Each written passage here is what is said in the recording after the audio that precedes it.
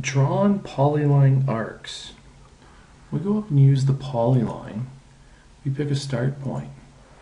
If I come down and click on the arc and I pick a particular point on the, I'll then build an arc and it will go the other direction. Now I'm going to hit escape.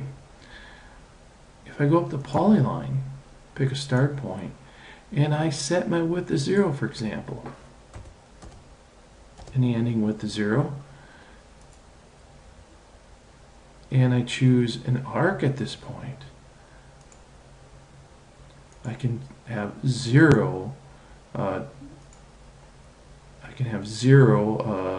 width of a polyline, but I'm still drawing a polyline arc. Now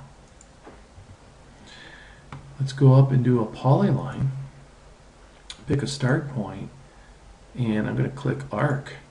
But in the arc, I'm going to come down and choose a radius.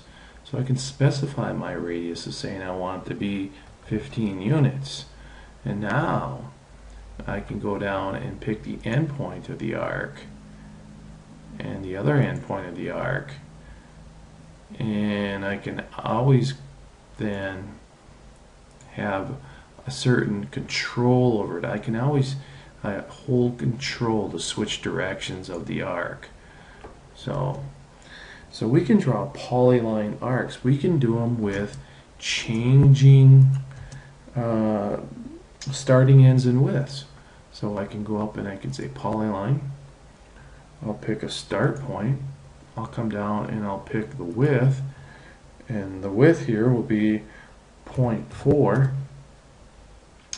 And then I'll have the ending width of 0.1. And now I'll click on arc, and remember I can hit control.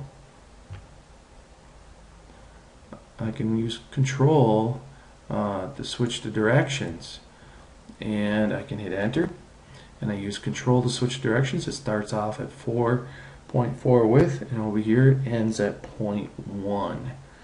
So we can draw polyline arcs with our option on the command line.